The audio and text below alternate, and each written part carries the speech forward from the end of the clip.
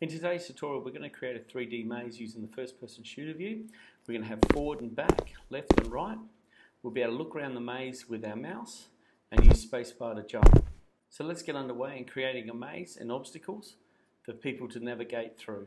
Now the first thing we're going to do is start with a new project. So we're going to click on New. Then we're going to give the project name. We're going to call it Maze Runner. And then we're going to make sure it is a 3D project and click on Create Project. Now once Unity is open, this is the basic layout. You can go up to Window, go to Layouts and go down to Revert to Factory Settings and continue. This way we're all working with the same layout. And the very first thing we're going to do is actually bring in an assets packet. So we're going to go up to Assets and you can actually go into Import Packages. You can import packages from the store. There are other assets in here as well. We're going to be using the character assets today, so we're just going to click on that. When the character assets open, it's much the same as having a zip file, like a compressed file that has all these objects in there.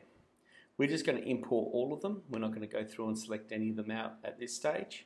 If you're going to make a project that was for a mobile device or going into production, you may want to strip out the ones you don't use, but I'm just going to import them all at the moment. Now once you've imported the package with all the assets, you'll actually see an assets folder created, and if I click on that, you can actually see the other objects contained within this package. We're going to be mainly concerned with the character one, and also what we would like to look at is the first person character one. Once we've got here, we're going to take the first person characters under Prefabs, and we're going to drag that up and drop it into our hierarchy. Now you see in our hierarchy we have a main camera, we have a direct light, and then we've got the first person controller.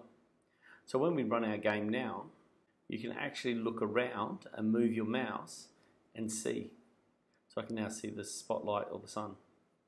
If I push escape, I can then get control of my mouse again and then pause it or stop the playhead. You'll also notice there are two cameras. One camera's got to do with our first person controller, which is what we were looking around with before. The other one is the default one that comes with the new projects. So we want to delete that camera. So just right mouse click that and delete. Now we've only got one camera controller. So when I hit play now, you can see I can still look around. The project hasn't been affected by deleting the other camera. Now when I push escape and get control and go to the inspector and click on the first person controller, you can see that the y-axis is dropping. That's because we've actually got an object which has a rigid body and therefore is responding to some gravity, and therefore it's falling through the floor at the moment. So what we need to do is create a sort of base for our object so that the camera doesn't fall through, because this is going to be our person. You can sort of see the space at the moment.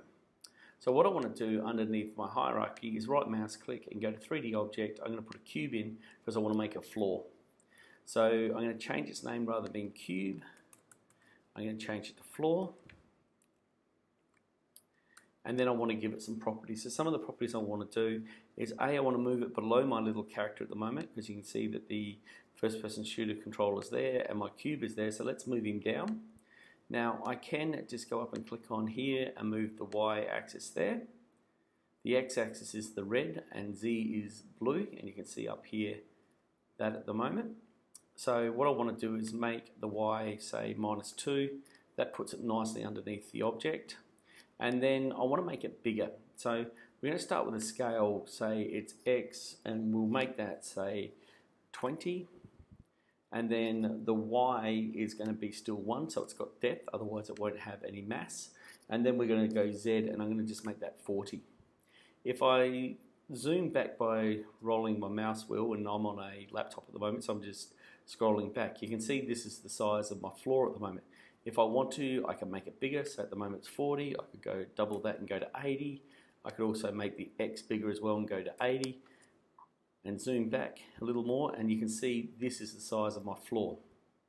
What I'm going to do, just for simplicity, you'll probably make a bigger floor later. I'm going to just make it a little bit smaller at the moment so I can just manage it. So I'm just going to go back to 10 and 20. That's a nice little size for what I need to do this tutorial with. So what we've done there is actually created an object with our first person shooter controller above. So when I hit play now, I've actually landed. If I push spacebar, the controller for jump is already scripted. Also, I can walk forward, right, left, back, and I can still look around.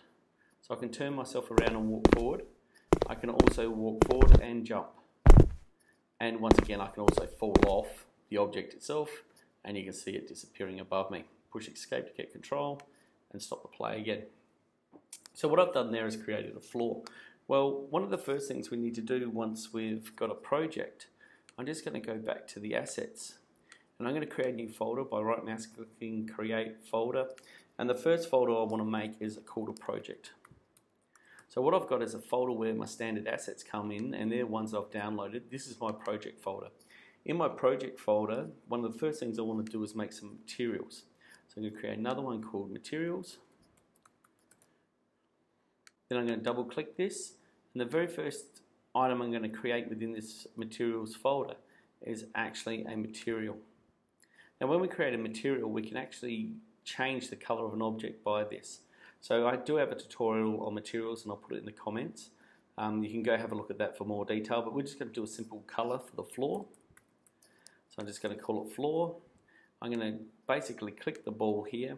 I can come up to the color picker here, and I can go through and pick a color that I want for my floor. So if I'm looking for a grassy sort of color, I can come through and select that. You notice now that the ball's turned green. If I pick that up and drop it onto the floor, you can see it changed instantly. If I'm not happy with that color, I can come up and pick a different color if I like. So it's up to you how and what color you would like. I'm going to pick a sort of a green, but a fairly dark green. Something like that. So when I hit play now, this is what my floor looks like. It looks like a bit of grass sort of color. Now once I've done that, I want to create a maze. So I want to be able to stop the user from looking around and have to make decisions as they walk through a three-dimensional maze. It's a good idea to plan this out on paper before you build it. So that's just a recommendation. So, but how do I put walls in? Well, it's quite simple. A wall is another material or a object again, so a 3D object, and it's going to be a cube. Now this is actually going to form a wall. So what I'm going to do is label the cube as a wall. And as we go along, we'll have more walls because I'm just going to duplicate it. Once the wall is selected, I can come up and select the scale tool, which it already is done. Then I can stretch it up if I like. And I can also adjust the Z axis at the moment. And then I can use the move tool to slide it into position. So I'll just move it out to the edge and then move it back down to the base. So when I run my program now, you can see there is a wall that's present. So what I want to do now is duplicate this wall. So I'm just going to select the wall, right mouse click, duplicate. Now it's called wall 1. I can then grab the Z, move it across, and now I've got a second wall. But my only problem is my first person is probably still sitting right in the middle of that. So I can go to the Z plane, then I can move the object back to the start. If I want to turn myself around for the default position, I can also grab that and spin myself around. You see the camera view going out sideways. So I can turn myself around. So I'm facing the opposite direction. So when I hit play now, I should be standing between two walls and at the start. Now I can't walk through this wall, and I can't walk through this wall, but I can still walk off the end here. So what I want to do now is put a wall on the end, and then I've created a basic maze. So to do that, once again, I'm just going to go back to the hand tool. I'm going to just duplicate the wall. So I'm going to pick wall 1, right mouse click, duplicate. I'm then going to use this tool to move it away. Then I want to make it smaller.